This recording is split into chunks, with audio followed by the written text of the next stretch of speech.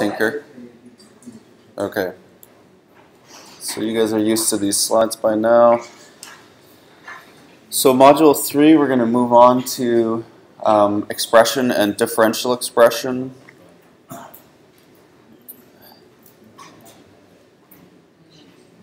This is your third out of 4 modules.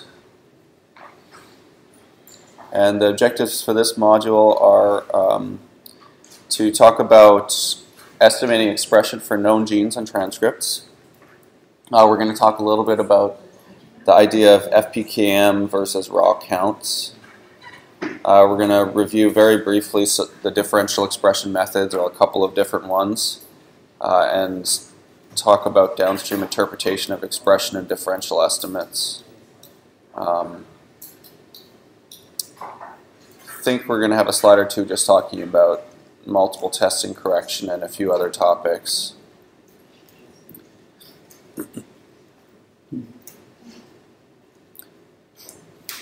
So we've already actually, just in our minds when we were reviewing the IGV alignments yesterday, started to think about expression estimation for known genes and transcripts.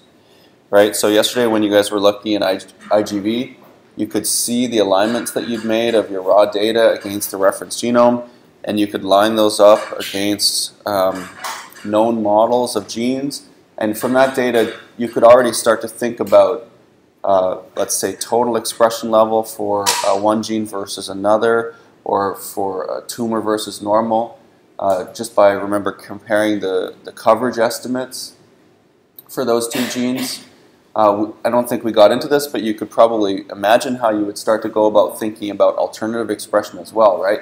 Because you could see alignments that are spanning certain junctions, and you could make inferences that if there's more reads supporting this junction than another junction, maybe that means this particular isoform is more highly expressed than another isoform. So of course you can't really do that manually in IGV. It's nice to kind of confirm with your eye, but we need a more comprehensive solution. And that's what cufflinks is going to give us. I'm just showing here an example of a gene that is perhaps downregulated, where the coverage is higher in the top sample than the bottom sample. You can also see that there's evidence of a 3' bias in this sample. So as you go towards the 3' end of this gene, you're getting more coverage, and it kind of drops away towards the 5' end. And that's pretty common to see, and I mean, part of the reason is that if you're doing a poly A selection, you're pulling down fragments from the 3' end, and if you have degraded RNA, you're going to have a harder time pulling down those fragments from the 5' end.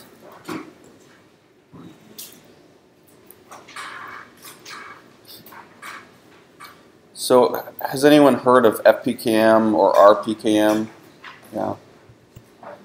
So this is probably the most commonly used measure of expression level from RNA-Seq data. I mean, the commonly cited first paper for an RNA-Seq experiment introduced the concept of RPKM, I believe, or something very similar.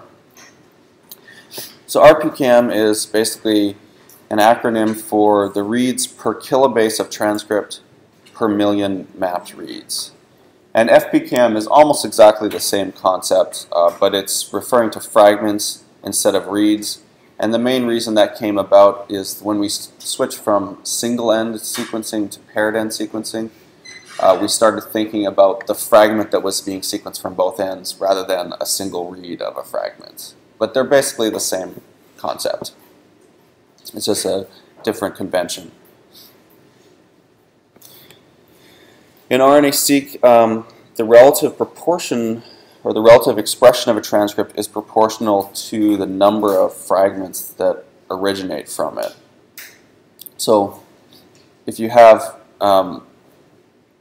more fragments of RNA in your RNA-Seq sample for a particular transcript, you expect to get more random fragments from it, and then therefore, because you're randomly sequencing these fragments, you're going to get more sequences and more alignments from that transcript. That's a theory.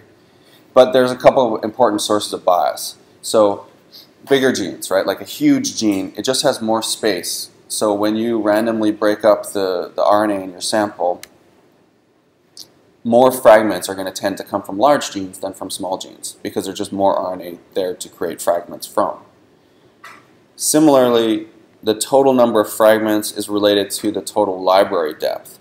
So if I have two samples and I sequence one of them with one lane of Illumina and one of them with 2 lanes of Illumina, I'm going to just, by the very nature of it, get twice as many total fragments from the 2-lane sample as I am from the 1-lane sample. And you wouldn't want to start comparing just raw counts of fragments from those 2 samples without first correcting for that difference in library depth, right? That makes sense? And there's always differences. So even if you do 1 lane for each and you try to make them exactly the same, there will be differences in the efficiency of cluster formation, which will result in more fragments for one sample than for another. So you always want to correct for the total library size.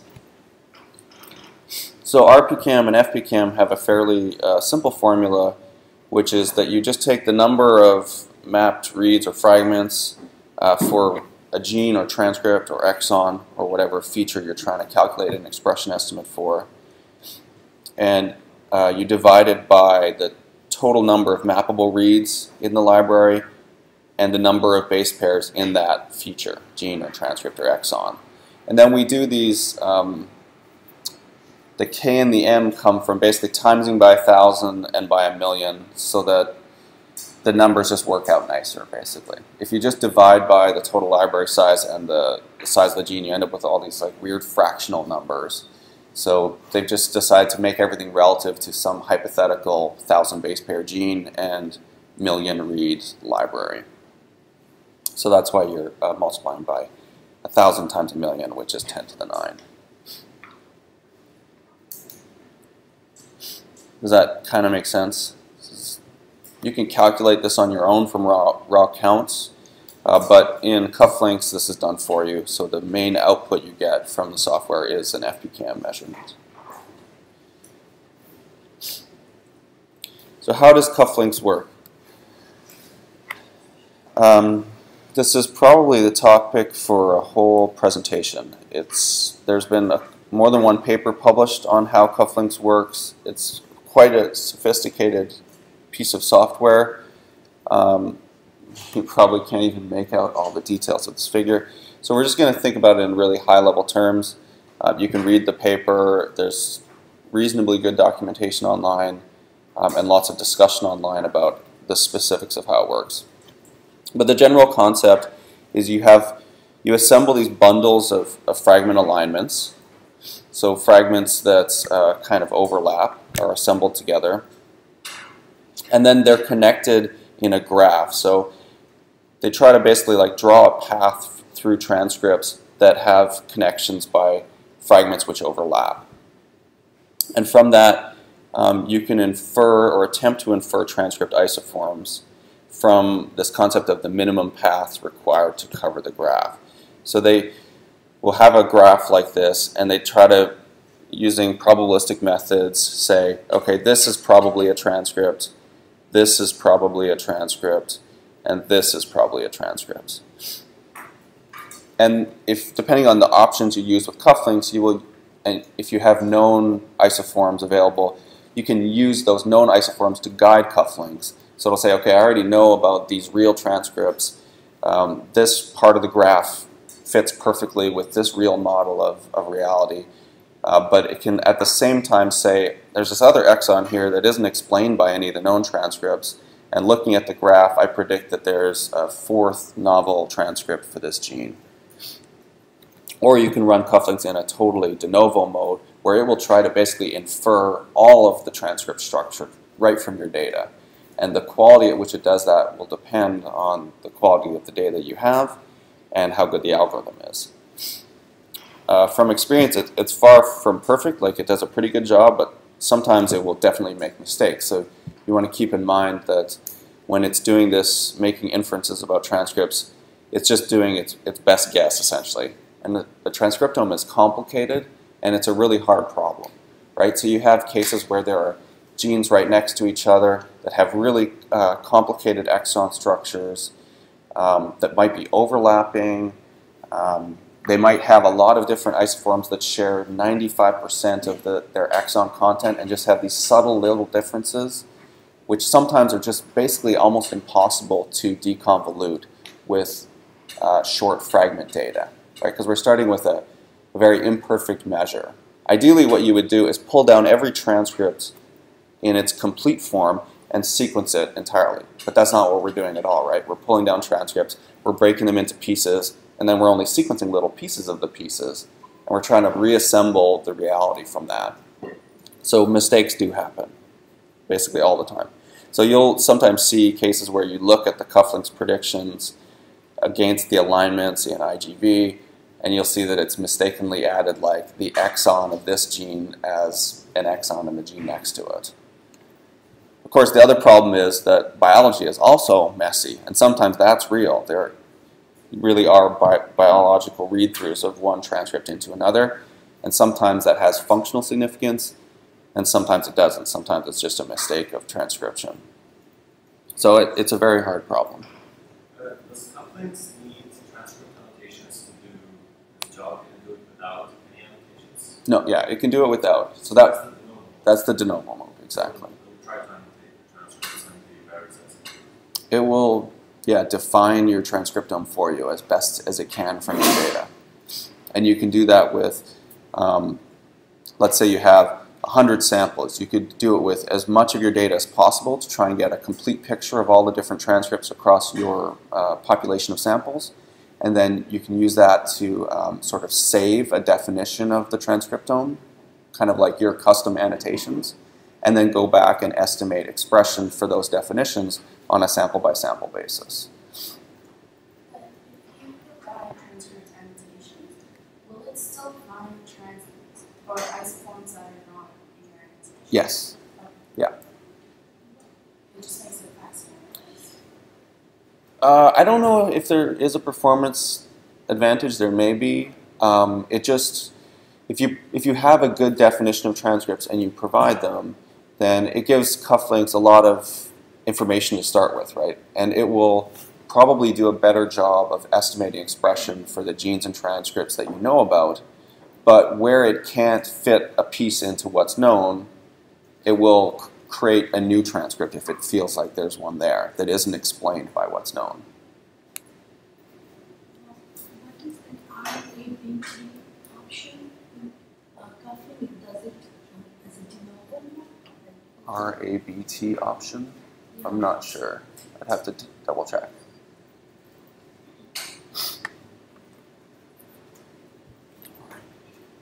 I don't think we run with that mode in this lecture. Where were we? The abundance of each isoform, right, is estimated from a probabilistic model. So it looks at these definitions, and it basically assigns fragments to each definition to come up with a kind of count of a likelihood that each fragment belongs to each inferred transcript, and then assign an expression value to each transcript. And it tries to make use of other information like the fragment length distribution. So depending on the distribution of fragment lengths, there's different likelihoods that you would be able to measure certain kinds of events. So it tries to take that into account when it's estimating expression.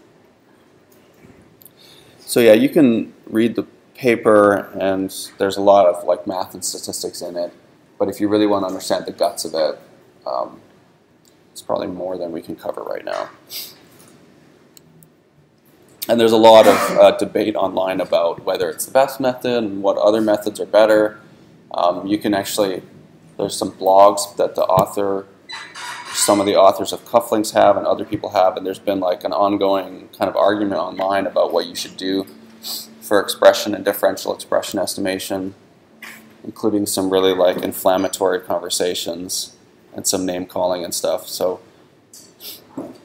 I think it's reasonably good, but it's not like ground truth necessarily. We use combinations of methods because we don't totally believe in cufflinks only. So actually in your lab materials, we're going to kind of go through two parallel approaches for estimating gene expression and transcript expression levels. We're going to spend most of the time working on cufflinks because that's kind of the workflow of this lecture or this lab, but you guys have been doing like star alignments on the side. We're also going to do optional HTC counting instead of using the top hat approach, the top hat cufflinks approach. And then we're going to use EdgeR, or there's an example of using EdgeR instead of using cuffdiff. So how does cuffdiff work? Basically, cuffdiff takes the inputs of cufflinks and compares two sets of cufflinks outputs to come up with the differential expression estimate. So this takes into account the variability and fragment count for each gene across replicates. So if you have replicates, which I highly recommend, each replicate will have its own fragment count for each transcript that's been defined, and the variability in those counts will be modeled. The fragment count for each isoform is also estimated in each replicate, so it basically does it at the gene level and at the transcript level. And there's also, when you're looking at the transcript level, there's a measure of uncertainty in the estimate arising from ambiguously mapped reads.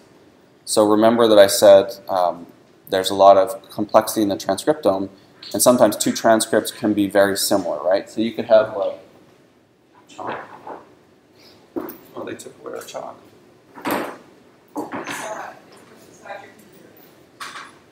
Beside my computer. Oh, boxes. All right, so this is a simple case, but if you have two isoforms of this gene, one that includes this middle exon and one that doesn't, all the reads that map here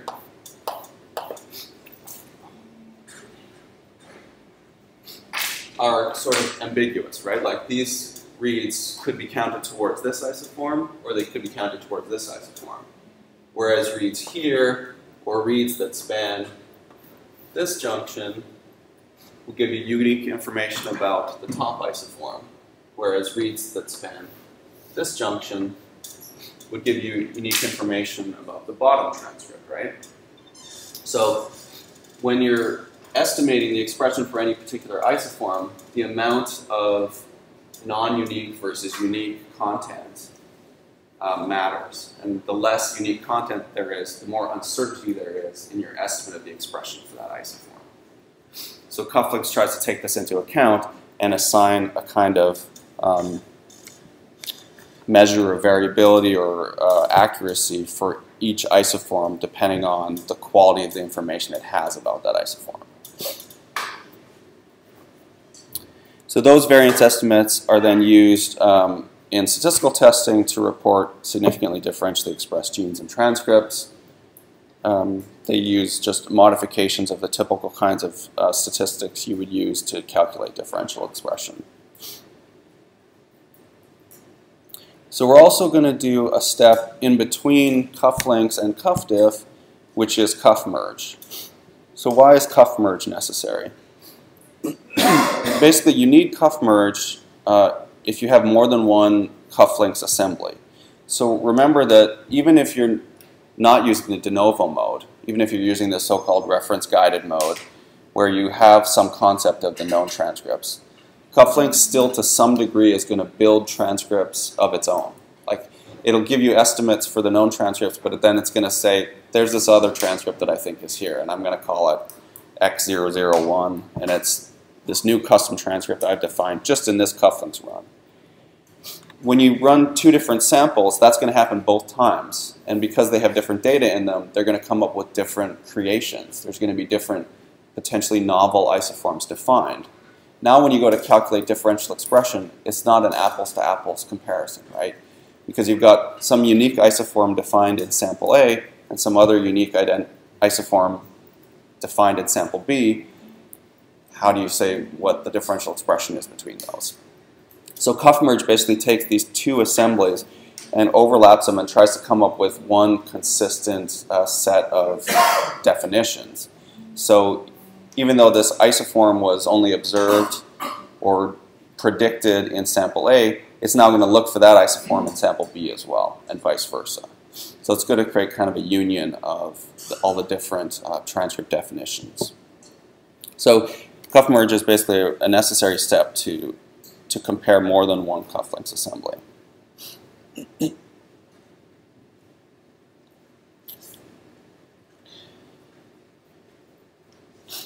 It also filters out some artifacts, and then optionally you can provide a reference GTF, again, to merge the novel isoforms and known isoforms.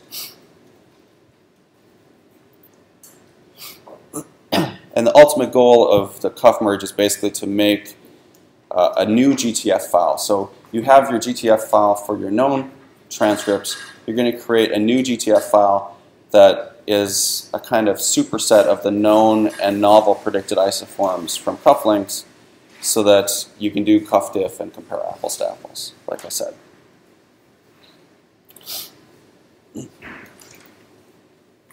The last thing that we're going to do with this data is run Cummerbund. So Cummerbund is basically a data visualization tool. So after you've got your alignments, and you've run cufflinks, and you've merged your cufflinks assemblies together, and now you've calculated differentially expressed genes and isoforms, you want to kind of visualize the data, get a sense of the overall quality, how many differentially expressed genes there are, what do they look like. You might want to look at things like MA plots or volcano plots. You might want to look at cluster diagrams or do some principal components analysis. Your sort of typical heat maps, all those sorts of things. Cummerbund is a really quick way to get all these kinds of visualizations basically automatically by just pointing it at your cuff diff result. And here I've just shown a sampling of a few of the graphics that you get. We're going to produce all these in the lab, and we're going to go through them. But you get things like, here's your typical heat map showing, let's say, normal versus tumor for a bunch of different genes. This is the kind of thing you see often in a paper. It can produce actually some fairly sophisticated graphics. Like this would take you a long time to figure out how to produce in R, to get an ideogram and to get a representation of the transcripts that were predicted from cufflinks and compare those to, let's say, known isoforms from Ensemble, and then add in other tracks like conservation tracks and so on. So Cummerbund basically provides examples and code to do all that for you without you having to figure out how to do it. Of course, as soon as you want to change or modify, then you have to sort of understand what they're doing. But they provide a lot of functions and tools that make your life kind of easier in R. So there are alternatives to FPKM. The biggest or most obvious alternative would be just raw read counts. So instead of calculating this FPKM, you basically just assign reads or fragments to some defined set of genes or transcripts and determine raw counts. And this is usually done against known definitions of genes and transcripts, although you could use cufflinks to assemble a transcriptome and then assign reads to that new GTF and then pull counts out of that.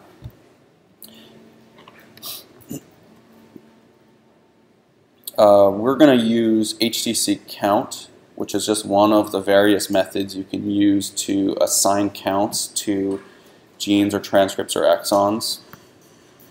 I'm just showing an example of how you run it. It's reasonably straightforward. We're going to do this in the lab. I've put a link here to a seqanswers forum about a sort of important caveat of transcript analysis by HTC count. So the author of this software himself doesn't really think that the transcript level analysis is that reliable. And it's for the reasons that we talked about, that it's hard to assign each fragment, like most fragments, you just can't know which transcript it really should be assigned to. There's only a small number of unique ones. And because of that, the estimates that you get for transcripts are less accurate. So usually when we use the count-based approaches for differential expression, we do it at the gene level.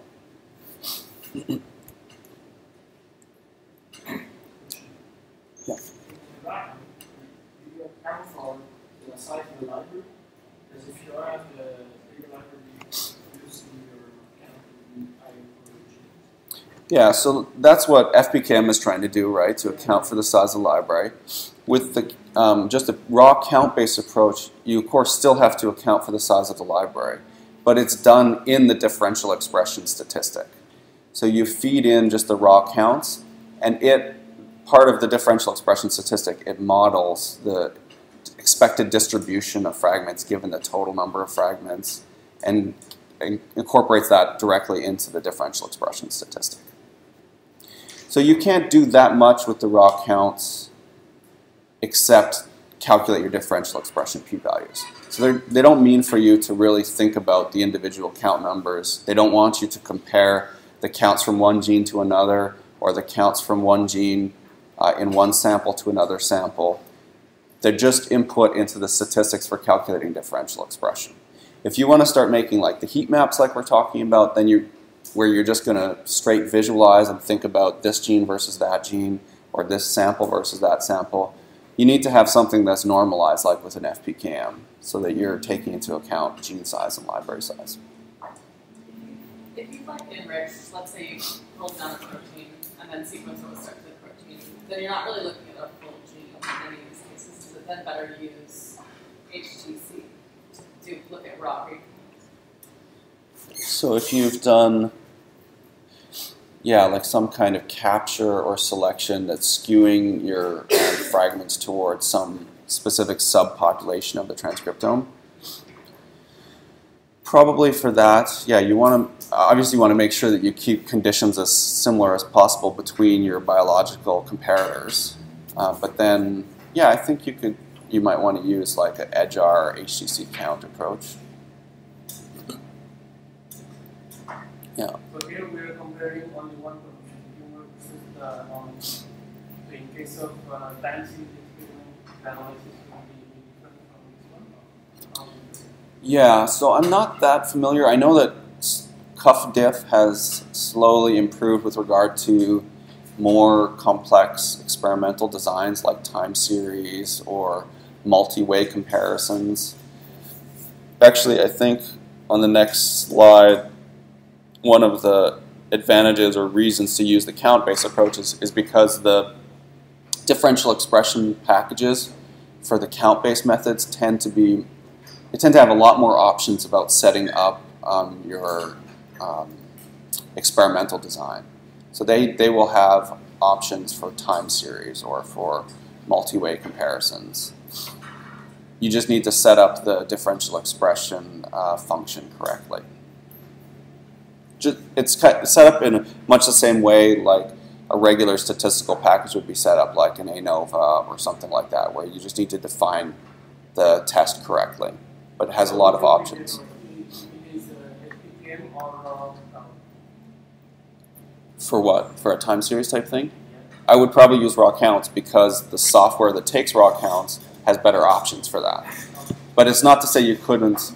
You could take FPKM values and you might just need to pull them into R and define your own statistical method. Like CuffDiff might not do what you want it to do for a time series. I've never checked into that though. I mean, if you Google CuffDiff time series experiment, someone might say, oh yeah, there's this option in CuffDiff that I haven't heard of that would allow you to do that. But I don't think there is. But for sure there are in some of the other packages like EDGAR or DEG-seq or DE-seq that use count-based approaches.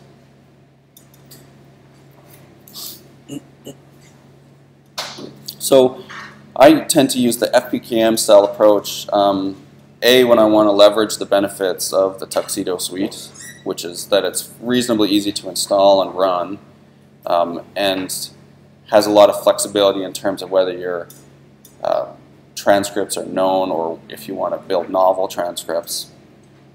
FPCAM is good for visualization, so if you want to make a heat map, it tends to work out better using FPCAM than trying to make sense out of raw counts. We usually use FPCAM when we're calculating fold changes, again because it's more of a apples to apples comparison. You can't calculate a fold change very easily directly from raw counts because you haven't taken into account things like the library size or the size of the gene. But the counts-based approaches, arguably, many people have argued that the statistical methods are more robust, so the identification of which genes are differentially expressed might be more accurate from the count-based approach, at least at the gene level. And it does accommodate more sophisticated experimental designs, so things like time series or block designs or different kinds of experiments that have more samples or more types of samples. So we're going to look at EdgeR if we have time. If not, you've been provided with the optional exercises and code and so forth to try out EdgeR. There's a whole bunch of others though. There's DE-Seq. If you search in Biostar or SeqAnswers, you'll find all kinds of packages for doing differential expression from RNA-Seq data. There was a paper recently that actually looked at the differences between these different approaches. So they compared CuffDiff, the latest version at that time, EdgeR, and DE-Seq, just as 3 examples. And what they're showing here is the overlap in the genes that were predicted to be differentially expressed for some sample comparison. And you can see there certainly is overlap, but there's also a lot of overlap. Like there's 1,600 genes that were found to be significantly differentially expressed by DE-Seq alone, and a smaller number for CuffDiff and EdgeR. So depending on what you're trying to do, if you're trying to be really comprehensive, like you don't want to miss anything, and you're going to go ahead and validate at another level, like let's say with qPCR or some other experiments, then maybe you want to take the union, like everything that was predicted by any one method. If it's really important that you feel confident in the differential expression, you might want to just look at the intersection, so things that were predicted by more than one method or all 3 methods. So we typically run both EdgeR and CuffDiff. Maybe we should think about DE-Seq because we could be missing a lot.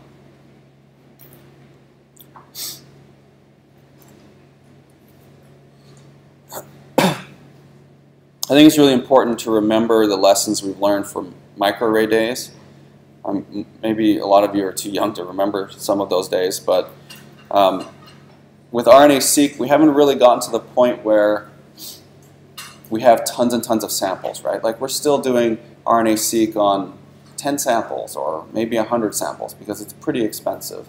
But we're slowly getting to the point where it's similar to microarray days, where you might, compare 500 normals to 500 tumors or something like that.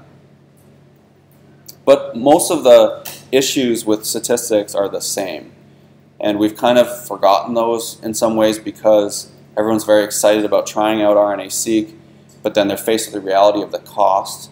So they'll do things like, there are papers that compare literally one RNA-Seq library to another, calculate differential expression, and then make some conclusions about the genes that were differentially expressed in that 1 versus 1 sample. And they justify it because that at the time cost them $20,000. But you have no biological replicates, right? Like the conclusions you're drawing from that are extremely shaky. So we should remember things like the need for biological replicates is just the same as it ever was. And then the study design matters. Like I think people forget about study design, again, just caught up in the excitement of doing RNA-Seq. So they won't think carefully enough about what they're really comparing in terms of a biological question. So yeah, sometimes biological replicates are time consuming to obtain and expensive to sequence. So is it sensible to get one biological replicate for each of the cases, do the analysis, find some potential candidates, and then try to validate with qPCR your top 100 genes of interest, and then is not make sense? I mean, it makes sense on one level. I think that's an extreme example, though, like the 1 versus 1. I think you might say, let's do at least 3 or 10, or, but yeah.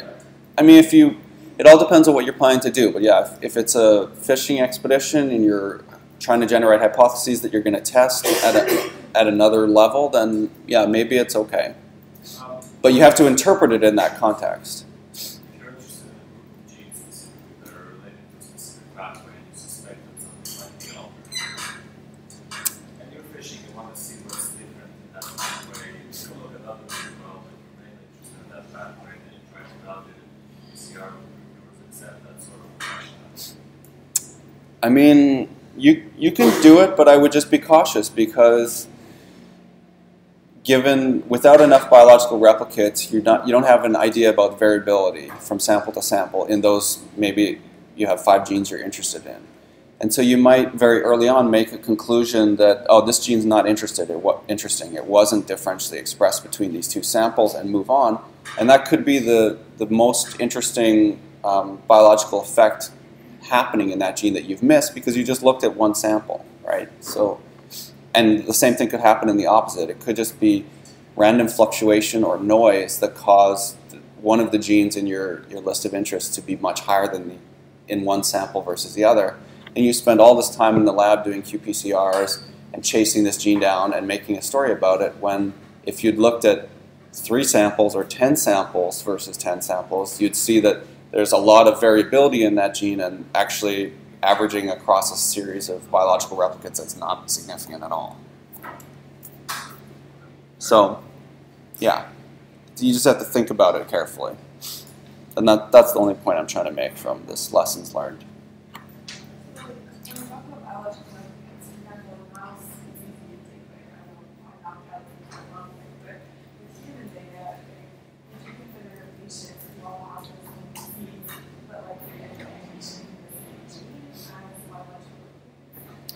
Sure. I mean, there's like 100 flavors of biological replicates, right? So, yeah, that could be a biological replicate. Each kind of biological replicate is different, and it has different caveats that you need to think about. But, I mean, if that's the question you're asking, whether mutations in this gene or mutations in this pathway result in changes in expression that are important, you're certainly better off to look at 10 or 100 patients with mutations that you believe are acting in a similar way compared to looking at just 1 or 2. But yeah, I would consider those biological replicates. But I mean, is this better than taking, for example, like doing more like technical replicates, like to Yes, I would say it's better. Generally, what we're finding with RNA-Seq now, with the maturity of the technology, is that technical replicates have insanely good correlation. Like, they're almost a waste of time at this point. Like, doing things like comparing the estimates you get from one lane versus another, or taking your sample, dividing it into 2, isolating RNA, sequencing them independently. There's very little variability between those. I mean, it's not a horrible idea to do, but if I was going to spend my money, I would much rather spend it on biological replicates, and even imperfect biological replicates, rather than technical replicates. Like, really all you're doing with a lot of those technical replicates is getting more depth of the same thing, because the data is so consistent within the technical side. There's also about 10 different kinds of technical replicates, though. So depending on what your experiment is, you might consider a technical replicate at various levels on the wet lab side as well, right? And those can have more sources of variability, like plates from the same colony but pulled from the incubator on different days, or there's a kind of a gray zone between biological replicates and technical replicates, especially in vitro experiments. But on the sequencing side, the data production side, technical replicates tend to be extremely reproducible. So much so that they don't really have much point. Like when we do whole genome sequencing or RNA sequencing of a sample, and we feel like we didn't get enough depth, we'll go back and just do another lane of that same library and just add it to to the same BAM file, basically, as if it was just more of the same. We don't like stop and look and say, are these really the same? Because those experiments have been done to death, and it's quite safe to combine those kind of technical replicates and treat them as just more data. Okay, any more questions? Yeah, multiple testing correction. So has everyone heard of or familiar with multiple testing correction? Is anyone not familiar with it? No? So the basic concept of multiple testing correction is that when you do a statistic, when you compare a set of samples for one gene, there's a certain chance that you're going to see a significant difference between those two sets of conditions by accident, just because of noise, right? There's variability in your data, just like we've talked about, and when you compare, group A to group B, sometimes you'll see a gene that looks significantly differentially expressed that doesn't get borne out by repeating the experiment, for example. But it had a significant p-value, right? There's just a certain risk of that happening. And maybe it's a small percentage. As you do more and more tests, the chance that some of your significant results are those kind of false positives increases. And basically there's a certain fraction of your significant tests that are bound to be not real. That's a problem with multiple testing. The more you test, the more chances there are of finding something that's spurious, basically. And the danger of that is that when you do these genome-wide studies, you're looking at tens of thousands or hundreds of thousands of features. And if you don't correct for the possibility that with this many tests, some of them are going to be fake results or spurious results, then you could spend, again, a lot of time chasing down phantom observations. So this has been a very well-established field since forever. In the microarray days, you would always make sure to run some kind of multiple testing correction on your p-values. Yeah?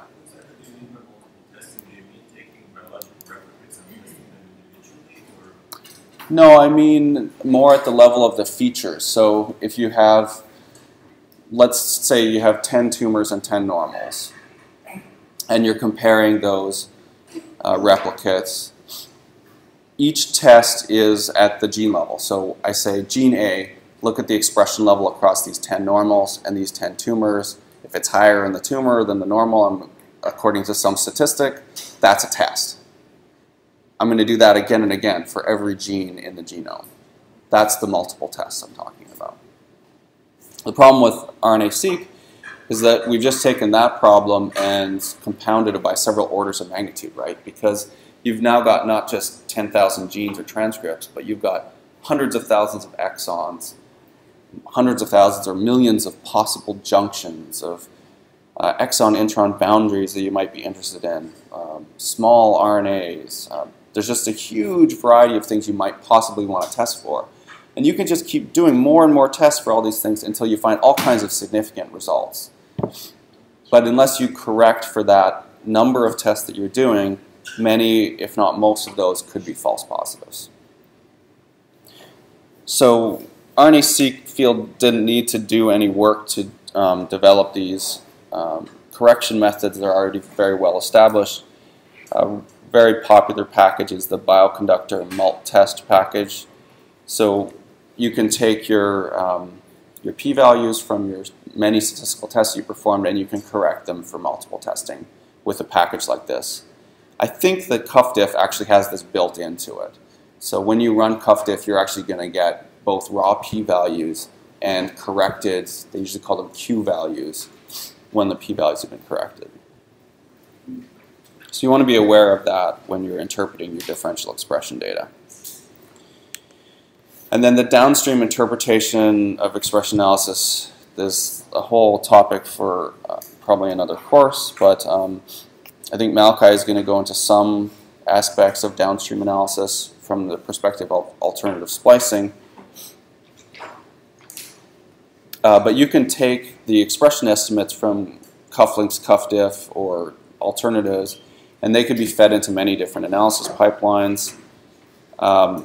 We also provide a supplementary R tutorial if you want to practice your new R skills, that's a little bit more accessible than the cummerbund stuff. So cummerbund, they've basically added a lot of layers of abstraction to R and created a lot of complex functions that allow you to very quickly just say, run this function and give me this pretty graph.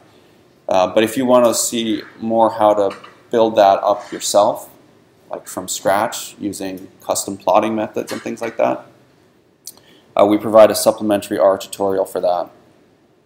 And it goes into examples like how to make the typical clustering heat map you see in a lot of papers, how to do classification analysis. I don't think that's covered, but that's another topic. Things like pathway analysis, of course, your differential expression results from CuffDiff can be fed into these kind of packages or websites or software, just like from any other kind of platform. So the tutorial, I guess, that we could start now or after a break. When is the first break scheduled? Schedules about you, it's 10:30. Okay, so we have lots of time.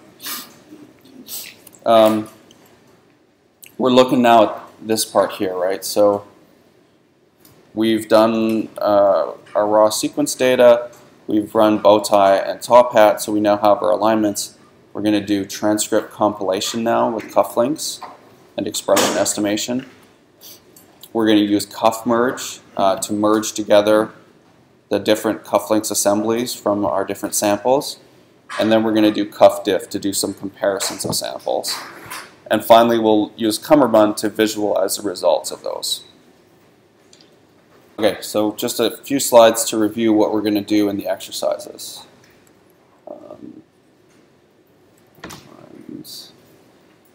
And it's really hard to see.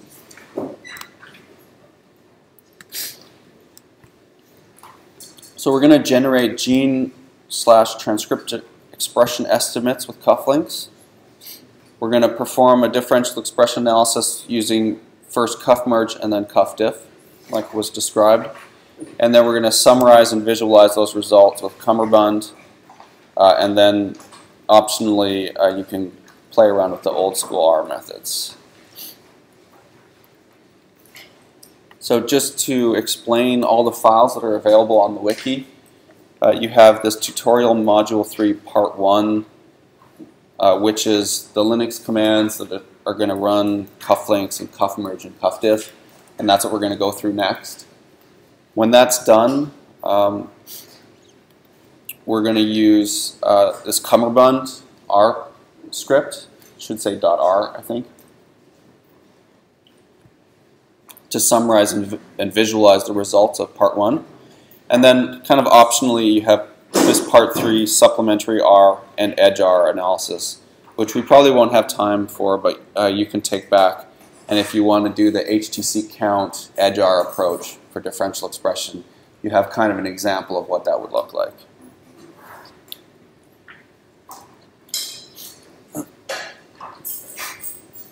So to generate expression estimates, we're going to start from the alignment BAM files that we generated yesterday. And those are going to be used in cufflinks to calculate expression estimates. And we're going to do this for all transcripts on the target chromosome of 22. There's an option in this step called -G, which forces cufflinks to calculate expression values for known transcripts. To discover novel transcripts with cufflinks, we would not use the G option. I think this is actually now covered in Malachi's next module, which should have been pulled out of this lecture. But basically this step of generating expression estimates with cufflinks is going to give us FPKM values where each fragment corresponds to a read pair in the genome. So there's going to be some optional commands to use additional alignment files. So we did both top hat and star alignments yesterday. So a lot of, basically everything we're going to do today could be done with either the top hat alignments or the star alignments, and it should work more or less exactly the same. I think in the tutorial we're just going to go through with the top hat stuff. But if you wanted to satisfy yourself that it works just as well with the star alignments, you could run the commands with the star alignments. The other alternative that we're going to explore today is this count-based method. So we're going to use HTC count. Remember, this requires a slightly different sorted SAM file. I don't remember if we did that yesterday or if we're going to do that today. And in the end, if you do all of the different options, you would have estimates from top hat alignments and cufflinks, or star alignments and cufflinks, or top hat alignments and HTC count. And you could also do star alignments and HTC count if you wanted. This is one of the challenges when you start doing alternate methods, that you have like so many paths you can go down. Once we have the cufflinks results, we're going to use cuff merge and cuff diff. That's going to combine the expression estimates from our 4 libraries into more convenient files. And it's going to combine expression estimates across replicates. And then we're going to compare the tumor versus normal samples and identify significantly differentially expressed genes and transcripts. So these commands can get complicated when you have replicates. So just, we have to be careful how we set up the commands. They've been set up for you, but when you're doing this on your own, the ordering and positioning of the samples that you give to the cuffdiff command really matters, because that's how the statistical tests are going to be defined. We pretty much talked about this already. Once we have the cuffdiff results, we're going to visualize them in Cummerbund, and we're hopefully going to see nice figures like this. And then we're going to do some post-processing of files, which is necessary if we want to do the old school R analysis. So the output of cuffdiff is perfectly designed to go into Cummerbund because it's part of the same software package. But if you want to do other analysis, just your own custom analysis in R, you kind of have to munge the files a little bit into a format that's more useful for that purpose.